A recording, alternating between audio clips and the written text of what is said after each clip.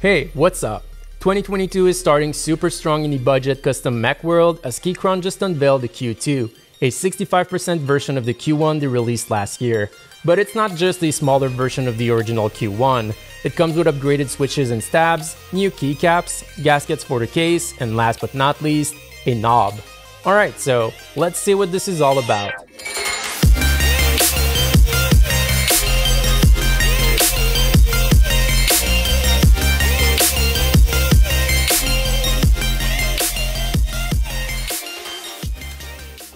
So alongside the keyboard, you get a USB-C to C cable plus a Type-A adapter. You also get Windows modifiers and additional hardware and gaskets. You should get tools as well as switch and keycap pullers, but my early unit did not. Physically speaking, it looks very similar to the Q2, kind of the same design but without the function row. It has a full anodized aluminum body and the finish is really good. One interesting difference is that they went for a 6.5 degree typing angle instead of 5.2 like on the Q1. Also, the same brass screws can be found at the bottom to open up the keyboard. In it, one major difference is the silicone gaskets between the top and bottom parts of the case. These help with the sound as it's not directly metal on metal. Then there's a sheet of lightweight foam at the bottom and the plate assembly can be removed quite easily by disconnecting it from the daughter board. Here, they improved on the Q1 by going with actual wires instead of a ribbon cable, and that's great to see. The daughter board is very compact and houses the USB-C port as well as the Mac and Windows toggle switch. The plate assembly also has gaskets, and like on the Q1, these are pretty thick and allow for a lot of movement. Then there's a sheet of denser foam between the plate and PCB for additional dampening. The included plate is steel, but there will be other plate materials available, including brass and FR4. The knob is a soldered module and there's still a switch socket under it, so I guess it's just an add-on during manufacturing, and said sockets are from Gateron and south facing. Okay, now to the layout. This is a pretty standard 65% layout. It features an exploded arrow key cluster, which isn't too common on budget 65% keyboards, and I don't hate it personally. This keyboard is offered in both NC and ISO layouts, which is cool to see. Replacing keycaps shouldn't be too hard as long as you have one unit bottom right modifiers and the narrow right shift key. The included keycaps are also pretty solid. We're talking about PBT and double shot legends and an OSA profile. That one is new to me and I kind of like it. More than OEM at least. It looks a lot more unique and refined than OEM in my view. I like how the surface is spherical and the fact that it's still a sculptured profile, meaning that rows have a different shape. The legends are not as precise as GMK, but for a set that's included as part of a pre-built, that's a very good value in my view.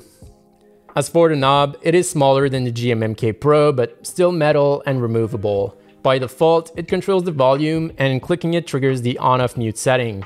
It can be reprogrammed too.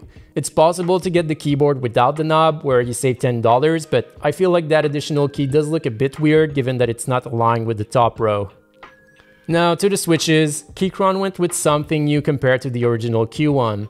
These are Gateron G Pro switches. Not too sure what's up with all the new Gateron variants, but hey, the housings are now clear. In fact, they look like regular Gaterons, and that could be a good thing if you care about LEDs. However, it's hard to tell if these switches are any different than Phantom or cap switches, as all three of these are sold as switches with better tolerances and factory lubing.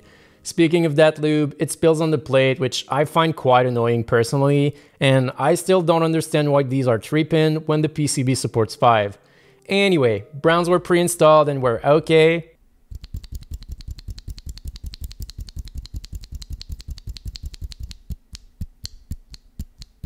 Blues sounded pingy and felt a bit scratchy to me.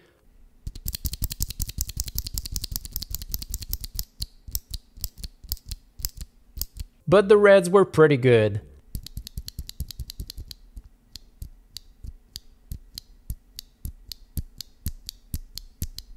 I wouldn't go out of my way to buy these on their own, but as switches that come included, they're great. The stock stabs are decent, but the factory tuning isn't exactly right on my unit. None of the stabilized keys sound exceptional, but a little bit of tuning definitely helps. Worst case, you can always switch to other stabs like the rocks, and that's what I did.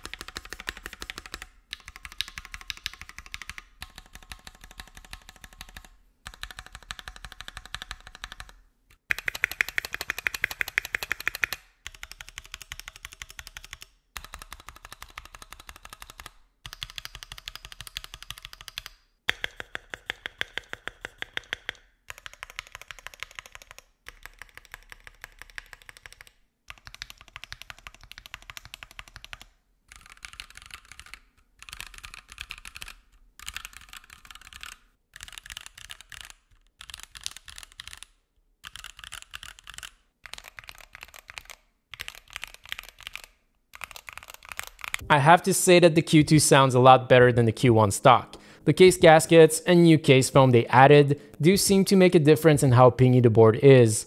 Another great aspect of this keyboard is that it's QMK and VIA compatible, super useful to reprogram it. As of the time of filming, the VIA mapping for the Q2 is still under review, so it requires a bit of manual work for it to show up in VIA, but after that, it works as expected.